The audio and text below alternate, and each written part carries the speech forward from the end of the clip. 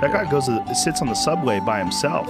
No, like... That's freaking awesome. Yeah, but there's no obvious outward displays of wealth from him. Yeah. I mean, he's insanely wealthy. Yeah. But when you see him, he's dressed like me. Yeah. He's got like a regular watch on and sneakers. He's normal. It's real weird. And people freak out. They're like, is that? No, can't be. Like, people ignore him because he's figured out a way to just sort of disappear blend in plain sight. And then even if you talk to him, he's just normal.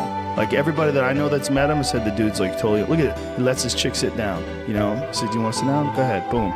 And he just stands up. Look at, I mean, even the way he's not, no bodyguard, that's some over-the-top fame. He hit that Johnny Depp, Tom Cruise level of fame and then just became this super chill, mellow guy that can just like go through crowds.